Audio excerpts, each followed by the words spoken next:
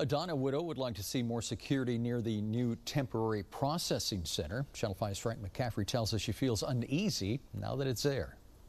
Ava Munoz has lived in Donna for 7 years. She says news of immigrants being held at this facility about 4 miles away from her home off of Salinas in a subdivision is a cause for concern for her.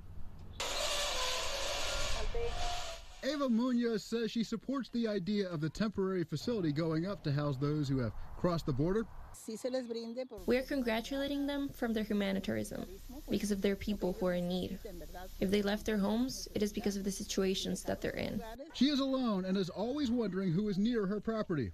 Munoz says she and most of her neighbors have fences around their homes, and they're doing this for one reason. She says they worry about security. Now, she says, with the temporary facility up and running, there's new worry.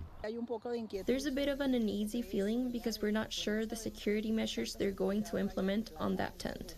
She tells us she's using something now to protect her property. My lock.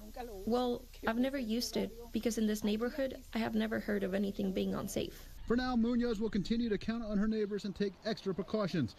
In Donna, Frank McCaffrey, Channel 5 News at 6.